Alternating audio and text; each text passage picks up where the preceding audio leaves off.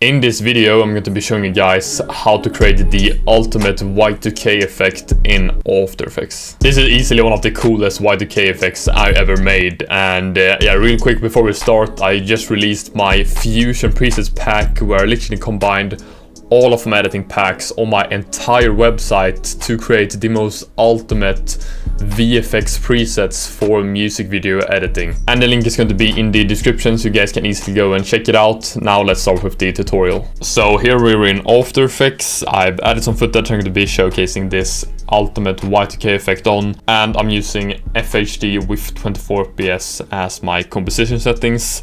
And we're going to start off by adding a adjustment layer. So I'm going to press Ctrl-Alt-Y to create the adjustment layer. And the first effect I'm going to be adding is called Unsharp Mask.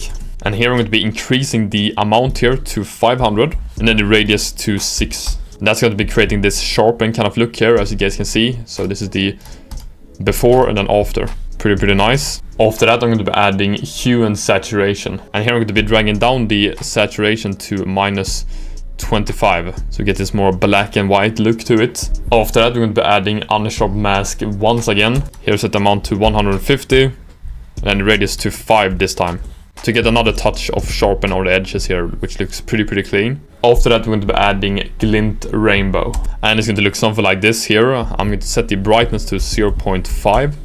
So it's not going to be too bright. And threshold to 0.75. And then keep the rest of the settings at default. After that, I'm going to be adding 4 color gradients to add some color to this. And I'm going to be going with a bright blue, so something like this here. Then copy it to the other color positions. Then set the blending mode here to hue. Then I'm gonna set the opacity to 75%.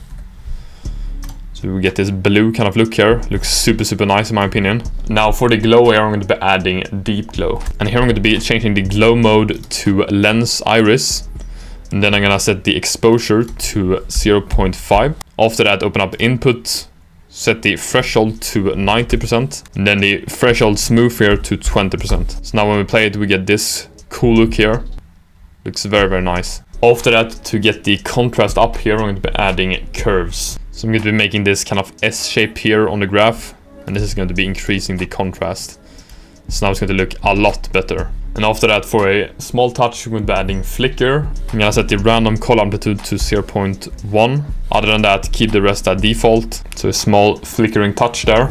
After that, Unsharp Mask again. And this is to get a little bit more sharpen on the actual glitter glint here. So set the amount to 250, and then the radius to 2. So it's going to look something like this. This is the before and after. Now you guys can see, get a little bit more sharpened look on the glitter and the hair. After that, add fast box blur. And then I'm gonna set the radius to 2. So it's gonna be a little bit blurred now. And then we're going to be adding JPEG damage. And here I'm going to increase the quality a little bit to 0.15, like that. And then I'm gonna set the rest factor at 4. It's going to look something like this. Really going to drag down the quality of this effect. Right now, already looks incredibly good.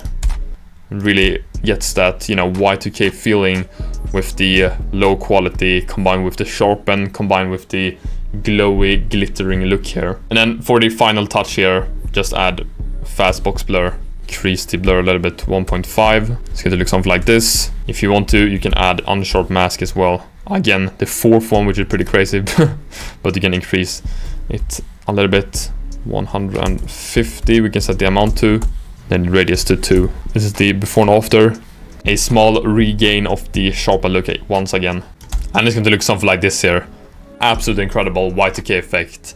And yeah, this is by far the best Y2K effect I have ever made. So good effect. And to save it, you just mark all of the effects here by pressing Ctrl-A.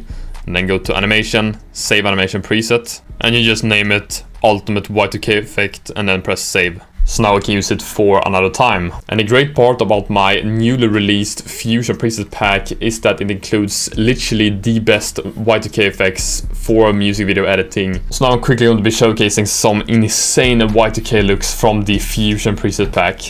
So we can just make the adjustment layer invisible, create a new adjustment layer, open up animation presets, user presets, fusion presets, Y2K fusions. And here we could start off by adding the metro tape, drag and drop. And now when we play, it's going to look something like this here. Insanely cool Y2K effect. Now create another adjustment layer. Here we could drag on the lost Y2K signal tape, drag and drop. And now when we play it, it's going to look something like this. Absolutely amazing Y2K effect here. Now I can show one last one, create a new adjustment layer. And here I could drag on the fire tape, drag and drop.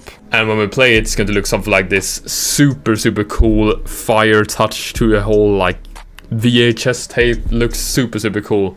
And these were literally just 3 presets out of over 60 presets included in the Fusion preset pack. So, I mean, these were just the Fusion ones. We can open up Grunge ones. You have all of these presets here. And then CRT ones. All of these here.